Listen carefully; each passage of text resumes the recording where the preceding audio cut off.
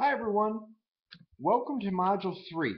In Module 3 we're going to be looking at elasticity and how elasticity influences decisions that we have to make.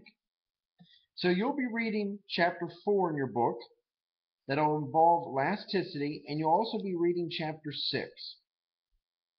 You're going to have the logic, the Chapter 4 logic case, and the Chapter 4 and Chapter 6 quiz. You'll also have two discussion boards, 3.1 and 3.2. Now, with the discussion boards, we're doing very well with the participation. What I want you to focus on is your support and application of the terms. That's very important in your work. I think if you can really focus on what we're trying to apply the terms in your analysis, it'll help you do well.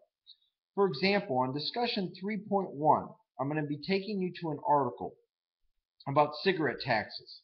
What you want to look at with taxes is how it decreases the supply and how it causes a deadweight loss and consumption to decrease, because higher prices does not help anyone to want to buy more of something.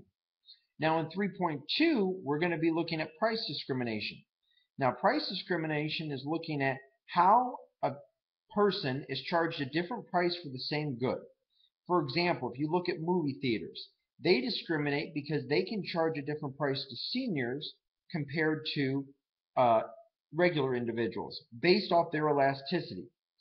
Seniors are going to find the movie more elastic, so they're going to need to lower the price to get more seniors in. So that's the concept we're looking at this week.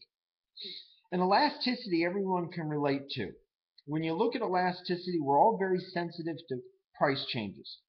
So when we're very sensitive to price changes, you notice that we look at inelastic and elastic.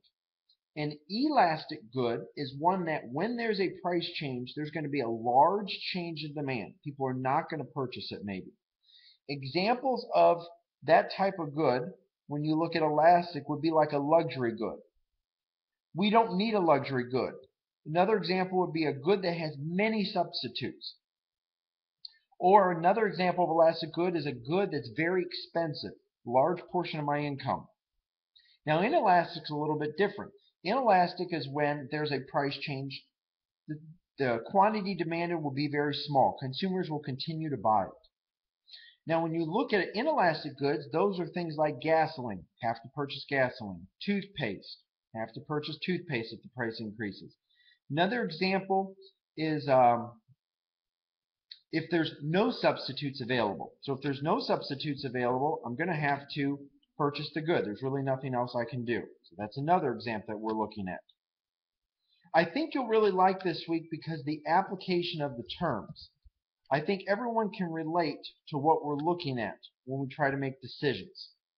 And I think you'll like this because I think a lot of the concepts you can apply in your daily life.